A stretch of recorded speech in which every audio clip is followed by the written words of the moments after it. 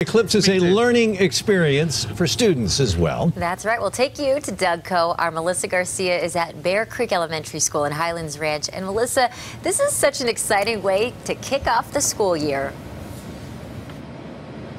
It really is. The students here at Bear Canyon Elementary have been in school already for several days. In fact, today is their 7th day back for the new school year, but they have been using those days to really anticipate this. They have been learning about all kinds of things related to the eclipse and using this as a science lesson, so to speak, and so much, again, anticipation leading up to this moment. Let's take a look at what they saw.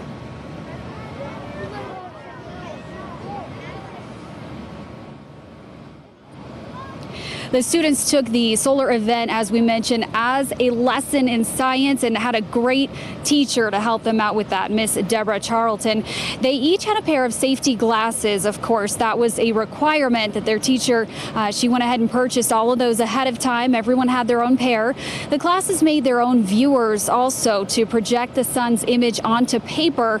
It was made out of a shoebox for some of those. Others used a cereal box. They got really creative. And also, as part of their experiments, they wore UV beads on their wrists, and they gauged the temperature out here as the moon passed in front of the sun, and it got pretty dark out here. Not only did the temperature drop about 3 degrees, but they learned also that the eclipse blocked UV rays, which made the UV beads turn colorless. And the kids here thought that was pretty cool. It was pretty cool just looking at it. Many of them made viewers, some even customized and made their own, and they worked, so they were pretty excited. Learning about science investigation, they've come up with a couple experiments having to do with the temperature, the UV beads, which worked the way we wanted them to. We thought it would, so that was great. It's just been a great experience.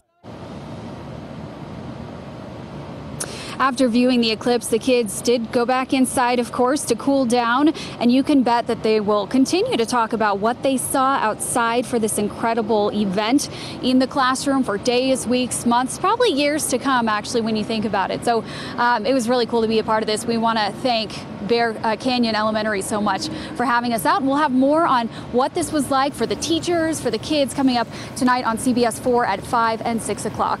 We're live in Highlands Ranch. Melissa Garcia, CBS 4 News. This makes going to school a little bit easier and having the summer, wind up. Yeah, it's one way to get back to school and start to study science and talk about it.